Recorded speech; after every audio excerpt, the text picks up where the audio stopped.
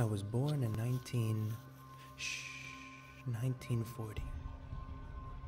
I'm expecting someone.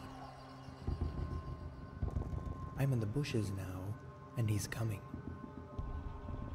Maybe you're wondering what I'm doing here. Allow me to introduce myself.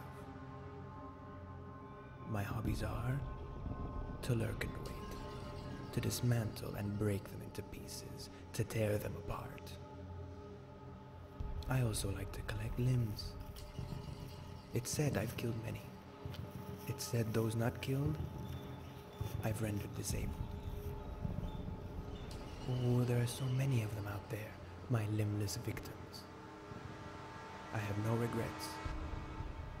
This is the way I was made.